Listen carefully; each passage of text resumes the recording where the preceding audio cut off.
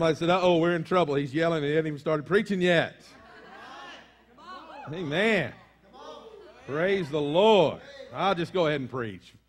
Somebody's going, I'd make announcements. No, I'm going to preach. Come on now. Amen. How many of you know that you've got to learn to walk on water? I've had about 15 different directions I've wanted this sermon to go this week. And the Lord just been put this in my spirit. I received an email, and it just got the thought stirred in my heart, and it would not let me go. And it has captivated me. And I believe that today, some of you need to know how to walk on the water like never before. Father God, I thank you for this day. Before we read your word, I pray that you will open your word to us. Help us to change from the inside out. We will not be a church that tries to clean up the outside. Lord, we will be a church that watches you change them from the inside. You are the living God. You are the mighty King. For who is clean unless the Lord cleans them? And who has been changed unless it's an eternal change by the grace of Jesus Christ? Thank you, Father. In Jesus' name, amen and amen. Well, Matthew chapter 14, verse number 22. I do feel it's imperative to tell you we're concluding our 28 days to change this week. And if you have not received this week's devotional, which none of you should have in this service yet, you need to get it before you go. Even if you don't want it, I want you to take it home so that in the darkness, when the devil's trying to destroy you, it'll fall out of your Bible and you can read it. Because it's going to point you back to your Bible. Because when you won't go to your Bible, we're sending you something that's going to point you back to your Bible. And that's where you're going to find your power. Amen. And also, we want to give everybody that's here today this gift of your free next 3 months devotional. Please, take yours. Somebody said, well, I don't want somebody else not to get one. No, you get yours because you need it just as much as anybody. Can I get an amen? Amen. I told them the last service, they were kind of quiet on me that I was going to sit a bunch of chairs up here and promote the amen corner. Amen. So, let's get to the word. Matthew 14:22 reads like this. Immediately after this, when? Immediately after this, Jesus insisted that his disciples get back into the boat and cross to the other side of the lake. So why are they crossing the lake? Jesus told them to. So I had to get to the other side. That's really good. Amen. But why are they trying to get to the other side? Amen. Jesus told them to go to the other side. And Jesus sent them across to the other side of the lake while he sent the people home. After sending them home, he went up into the hills by himself to pray, and it shocked me that Jesus could actually get time by himself. And night fell while he was there alone. Some of you need to know you need to get some alone time with God. Meanwhile, that covers a lot, doesn't it? Some of you are in the meanwhile. The disciples were in trouble doing what? What Jesus told them to do. I want you to notice that. They're in trouble doing what Jesus told them to do. They are far away from land, for a strong wind had risen, and they were fighting heavy waves. Sometimes when you're doing what Jesus tells you to do, you're still going to fight life's storms. And instead of wondering where he is, you ought to start trusting in who he is. Verse number 25, about 3 o'clock in the morning. How many of you know it's never when you think it would be convenient, but about 3 o'clock in the morning, Jesus came toward them. I just had this pop into my heart. It doesn't matter what time it is when you're in a storm. Jesus came toward them walking on the water. When the disciples saw him walking on the water, they were terrified. In their fear, they cried out, "It's a ghost!" But Jesus spoke to them at once. Aren't you glad that sometimes it may freak you out when he begins to move, but then suddenly you know it's him moving? Amen. Then Peter called to him, he spoke to them at once. He said, "Don't be afraid," he said. "Take courage, I am here." Then Peter called to him, "Lord, if it's really you, tell me to come to you walking on the water." "Yes, come," Jesus said. So Peter went over the side of the boat, and he walked on the water toward Jesus. Amen. Now, most of you have heard this story in one way or another since you were very young, how that Jesus called Peter out, and he walked on the water, and the next thing that happens to Peter is he begins to sink. And we have been, listen to me now, we have been taught to focus on his sinking because we don't believe it's possible to focus on his walking. Because why? We're too busy expecting we're going to fail again. We're too busy setting ourselves up for our next backsliding. I want to tell you something. I believe in the power of a living God who is able to keep you and sustain you and to not only take you from where you are, but take you to where you never dreamed possible, because my God has a way of making the impossible possible in Christ. Amen. Hallelujah. So if you're waiting on him to sink, it's not the focus of my message. The focus of that sermon would be Peter had to realize that at a new level, listen to this, some of you need to get this, at a new level, when you choose to change, what we've been talking about, when you choose to change and you come to a new level, the only way it is possible for you to walk there is to walk with Jesus every step of the way. Amen. It's the only way possible. And there are many messages that are preached on the failure side of this story. And there'll be many more preached about that truth. But today, instead of failure, let's focus on faith. Let's focus on this scripture. Watch this now. So Peter went over the side of the boat and walked on the water. My goodness. Peter has watched as Jesus has come walking on the water. I know mythology talks about different, gods and things that are created. Mythology is just simply myth. History tells us that Jesus came walking on the water. First person, history of the world, to walk on water. We can put a man on the moon, but we can't make a man walk on just standard water. I was researching this, people said, I walk on water all the time. I skate on ice. See, some of you, that's the way your faith is. You've got to change it to fit yourself so you can do what you think you can do. But I'm looking for somebody who's willing to believe him the way he said it was, trust God the way he said it would work, and then walk out there even though it doesn't make sense, and watch God cause you to do the impossible.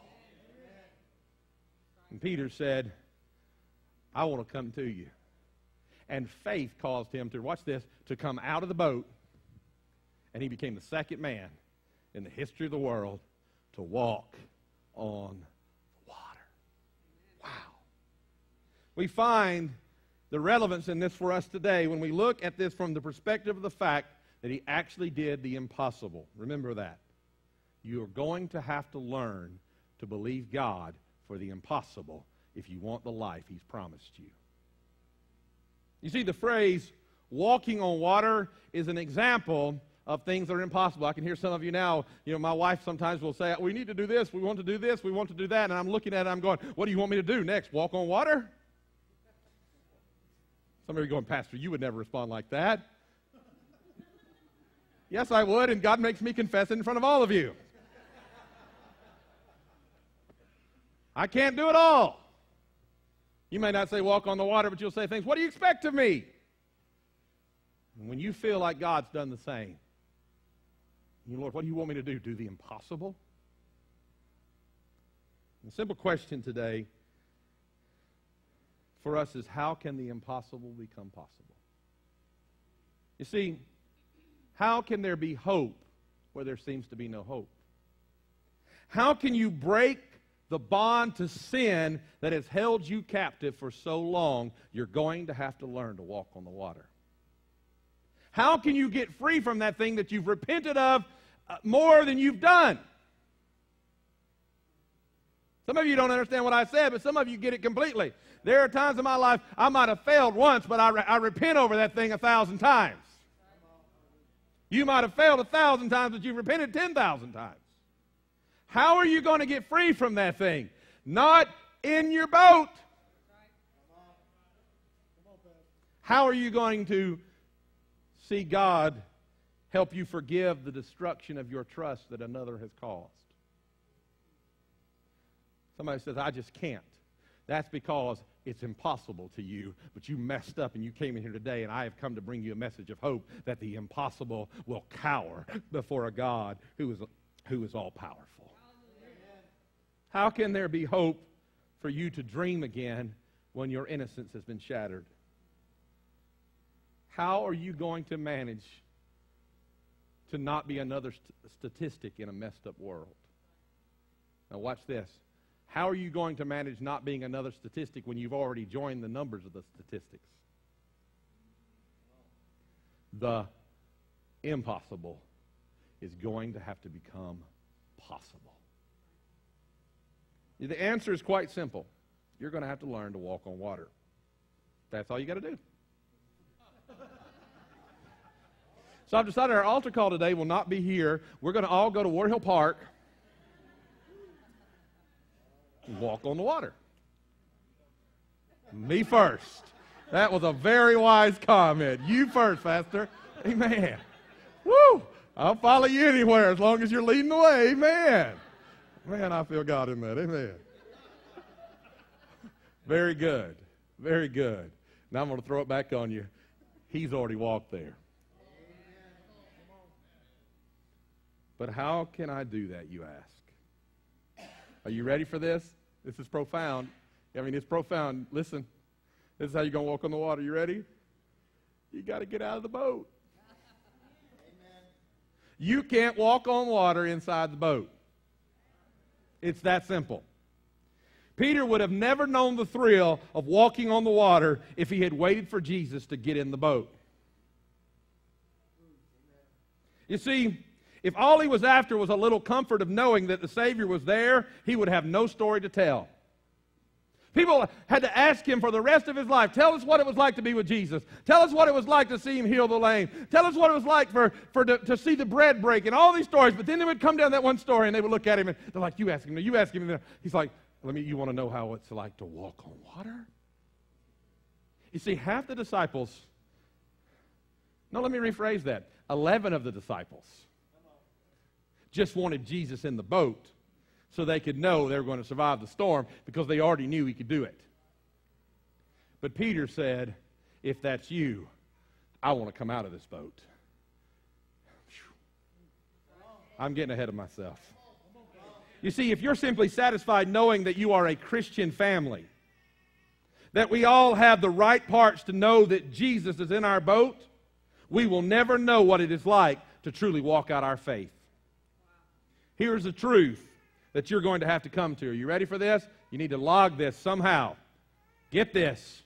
The boat is not your friend. They call this a dramatic pause. The boat is not your friend. Some of you are holding on to that boat for dear life. I'll never forget when we changed these chairs out a few years ago, and the other chairs came out, and when I began to look at them, I picked them up. The chairs had knuckle marks, just where people were holding on at altar time. I'm not going to the altar. Like that chair can save you for eternity. Some of you are holding on to your boat, going, I'm not going to where Jesus is. Maybe you don't understand yet. You see, your boat is a man-made vessel. And that is exactly what our feeble attempts to survive are, a vessel. And a vessel is a hollow receptacle that is used to contain something. I want you to catch this. A boat is a vessel. Someone will say, what vessel are you on? We're on the ship such and such. A boat is a hollow container that is used to cross the water. It is used to contain something, to keep it, to try to get it across through the storm. And when you are trusting in your boat, you are trusting in something that you have constructed yourself. You see, we form our boats out of man's feeble attempts to survive the storms to carry us across the waters. We know the sailing might be tough, but we just want to get to the other side. We don't want change in the storm. We just want to survive the storm. But we must expose our boats for what they really are. hollow attempts to contain us and protect us from drowning. And I know how it is.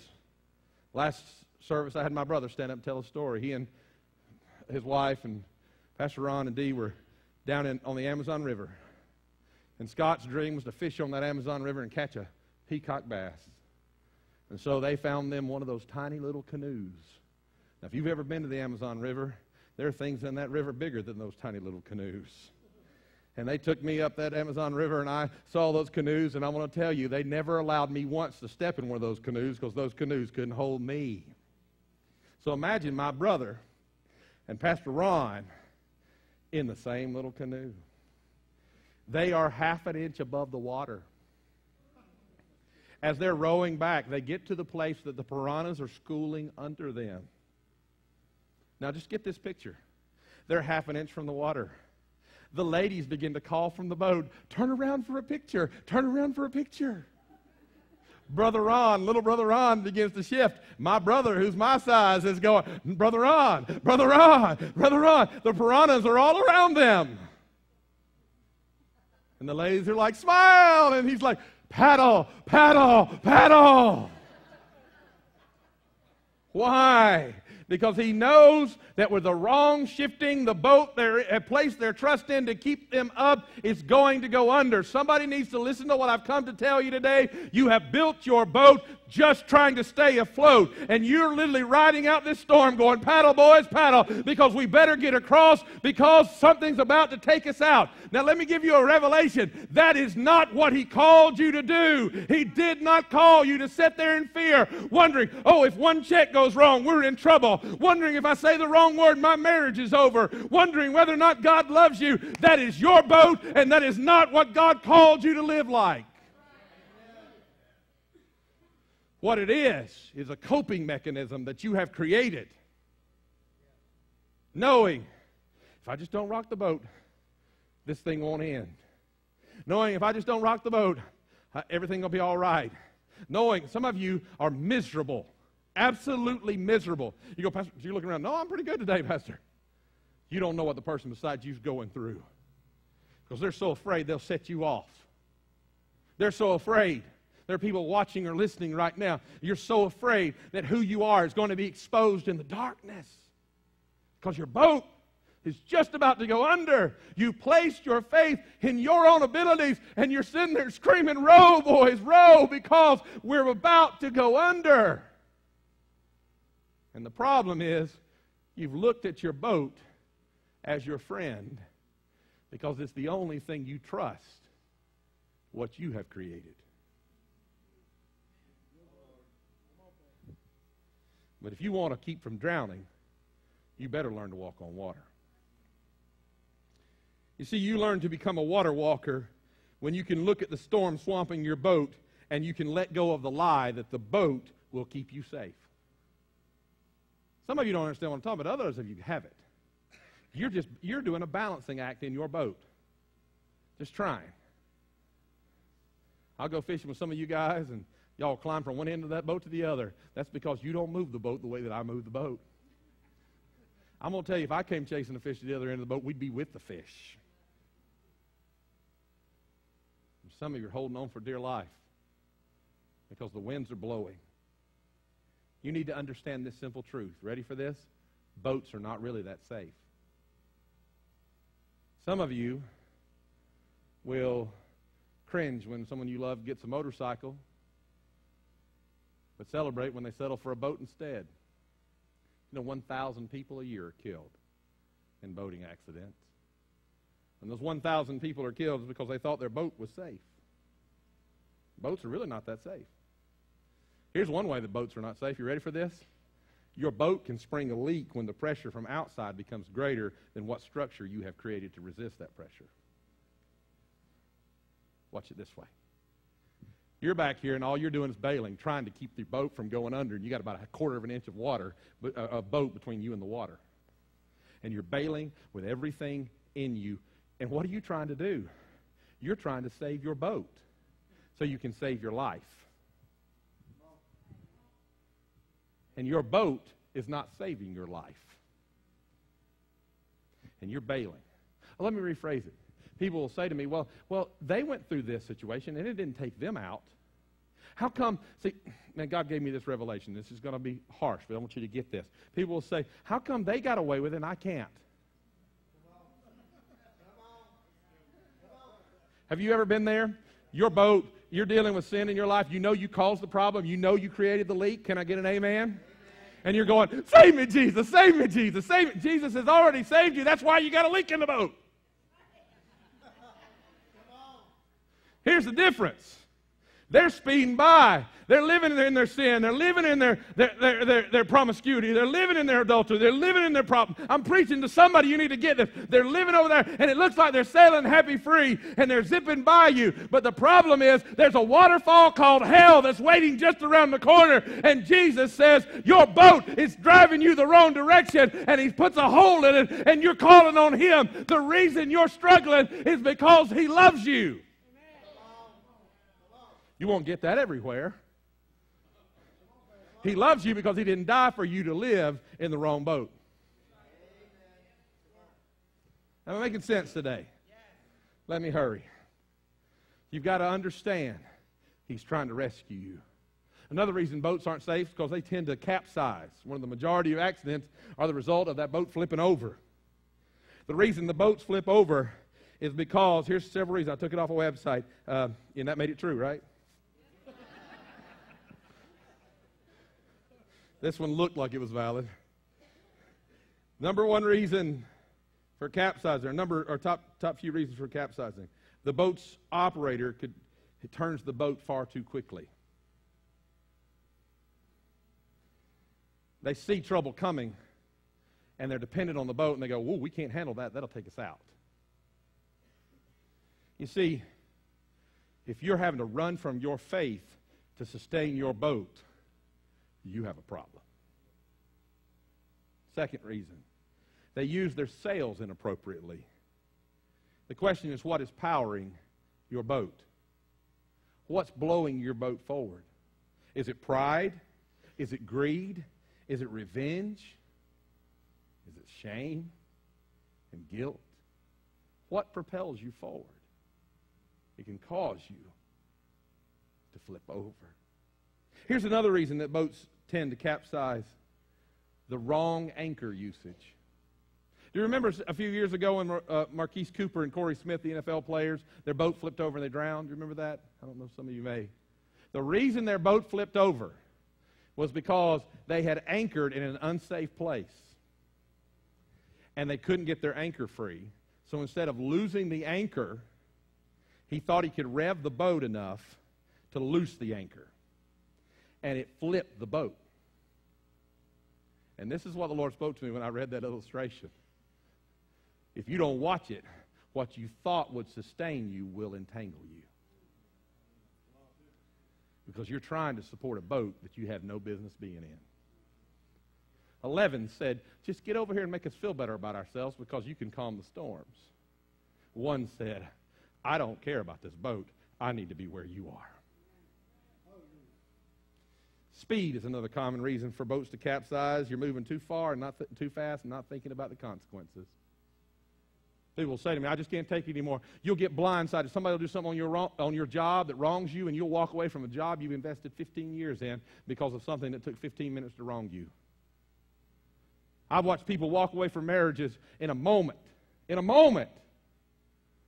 that they've built for years. Folks, slow down and get a hold of God's principles. When that call comes in and your world's falling apart, you need to roll back over and finish your prayer. Preaching truth now. Here's another problem with your boat. You better watch out. It can run aground before you're safe on shore. Because your boat can only carry you so far. And the worst thing about your boat is the storm can flip it over. So why is your faith in a failed boat? Instead, a water walker learns to trust the maker of the water.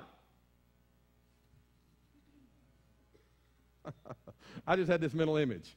We're in our boat. The storm's bad. We're out there going, save me. I mean, I've been there. Some of you may have been with me. We were on the Amazon. I'm trying to hurry. We were on the Amazon River, and we hit something. I don't know what.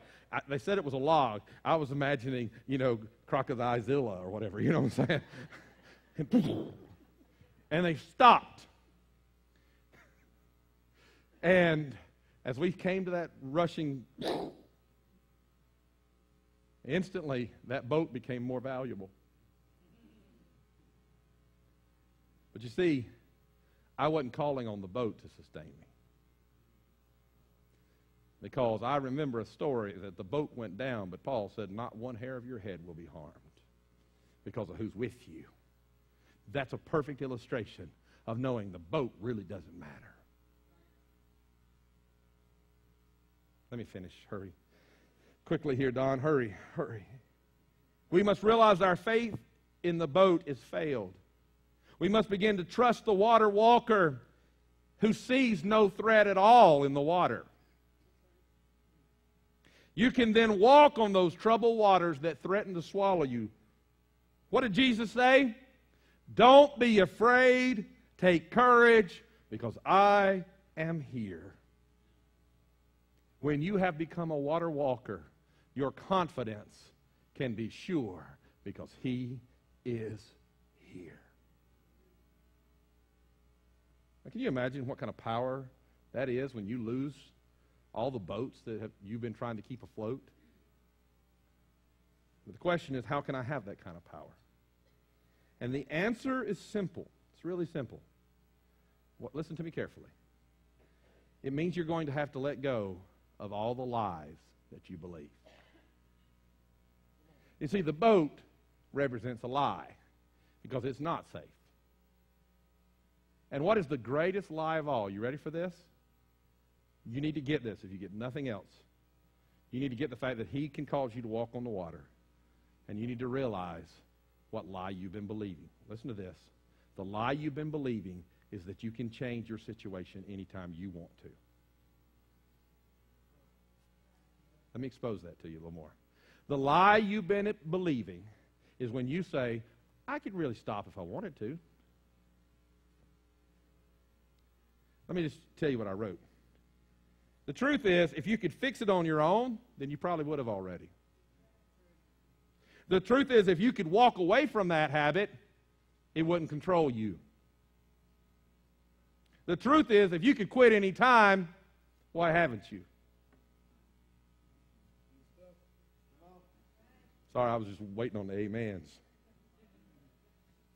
The truth is, if you are truly master of your own universe, then why are you tossed around by everything that you thought you can control by what you created to contain yourself in?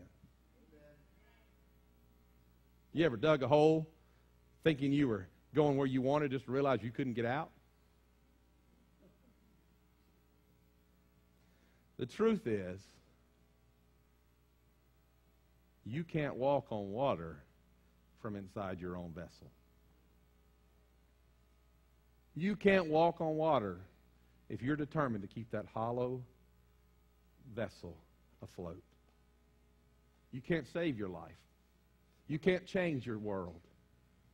You can't save your marriage. You can't save your job. You can't save your family. You can't save your children. You can't do what is necessary to be accomplished as long as you are trying to keep your own boat steady. And 11 said, Jesus, join us. And one said, I'm ready to join you. And he stepped out of the boat. And you'll never be free until you learn to walk toward Jesus. Stand with me if you would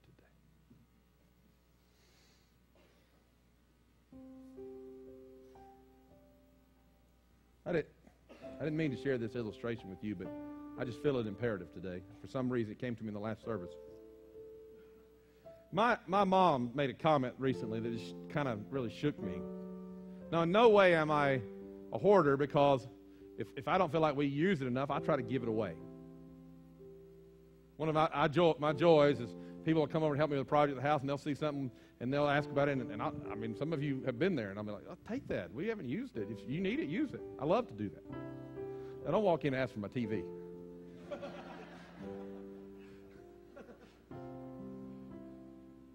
But they're helping me in the barn or the basement or wherever, something like that, and, you know, and there's something there, and I don't mind giving that. This is what my mom said. I'd gotten something that was kind of sort of an inheritance piece, and somebody was asking, do you think Don will value? And my mom said this. She said, you don't have to worry about it. Don's got his hands on it. It's going nowhere. The reason for that was this. My dad, I mean, I would be a millionaire on eBay today if my dad hadn't thrown everything I treasured away. I'd have all those classic toys that everybody wants. And my dad, he gets in these moods, and he just starts throwing stuff. Just wants the whole basement clean. Not long ago, I knew he had this tool, and I was like, Dad, why are you buying that? I know you have that tool. And he said, I gave it away when I cleaned the basement. I said, yeah, you did. Amen. But I want to talk to you, some of you, the opposite of that. Your basements are full of stuff, sort of like American Pickers. Anybody ever watched American Pickers? Yeah, I'm a geek. I like American Pickers. Edit that off the TV show, please. But as they're digging through that mess that people call their backyard, stash or whatever, and they pull out that treasure, and I love what always happens. They go, I didn't know I had that. Because what they wanted was buried under everything they thought they couldn't let go of. Some of you, what you want, you'll never find until you let the boat go down.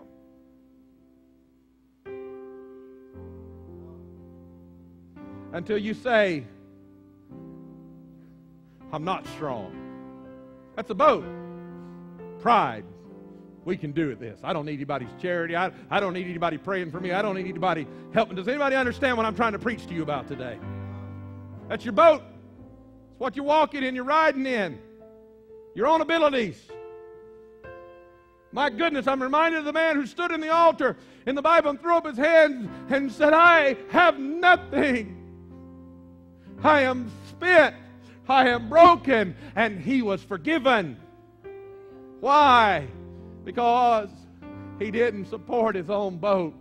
He walked toward a God who is greater than the boat. Here's the beauty of the story. The Bible says they're where they're supposed to be, doing what they're supposed to be doing. The storm's going on. They're going under, but Jesus is walking toward them all the time. And Peter said, this isn't safe. You're who's safe. Are you ready to walk towards Jesus today? I want to ask you that today. Are you ready to step out of your man-made boat? The thing that's caused you to worry in the night. Can I keep this relationship together? Can I keep this front up? Can I stay in this situation? Can I do this? Can I do this? Can I do this? It's all the can I that you can handle till you've about had all you can stand. How many know I'm preaching truth today? And you're ready to expose that as a lie. The truth is, if you feel worthy to stand here today, you're not. We all stand here by the grace of Jesus Christ. We all stand here by the blood of Christ. Because we stepped out of our boat and walked toward Him. Where are you today, though? You know you've been sailing in the wrong boat. You're His child, but you've been headed the wrong direction. Where are you today? Where are you? I'm looking for you. God's speaking to you today. Can I see your hand if that's you? Pastor Don, everybody's looking at me. Yeah, they are. Hand here. Are there others? I'm in the wrong boat. I'm in the wrong boat. I'm in the wrong boat. Come on. Yeah. I know I've been in the wrong boat, and I'm ready to get out. Somebody said, Pastor Don, what about this kind of boat? No. The boat is not your friend when Jesus is on the water. There's been numerous hands today. Some of you, the problem is this. Your boat's tethered to your worst fear. And you can't figure out why you can't get across. It's because you're tethered to yesterday's failure. And you're trying desperately to cut that loose. But the problem is, you can't cut it loose. You need to get out of the boat. God's speaking to you today. Father, you've seen these hands that have gone up. And Lord, I didn't ask them to bow their heads and do this today because you can't get out of your boat without everybody seeing.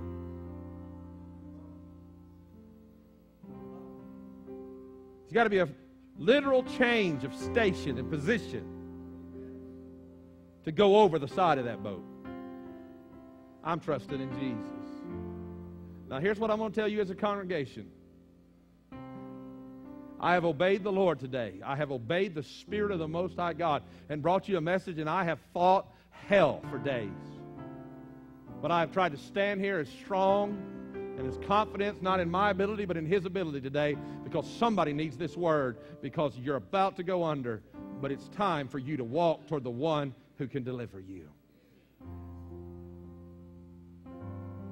Let's make it more than metaphorical today in the sense of yes, I'm in this boat in the spiritual. I want you physically to make a change of your position right now. Somebody going, he's about to give an altar call. Yes, I am. Where are you? That would step out of that boat this morning.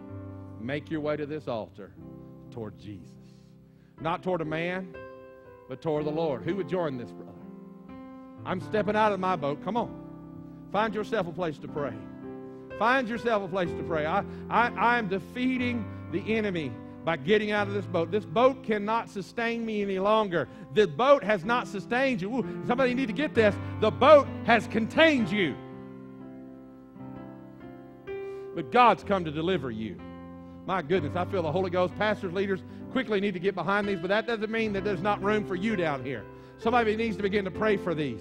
Your boat that you thought was sustaining you has contained you in defeat, has contained you in despair. I don't care how long you've been riding in it. It's time for you to realize you can be free by the power of Jesus. You can be free by the power of the Holy Ghost. It's time for you to, my goodness, I feel Jesus, to learn to walk on the water.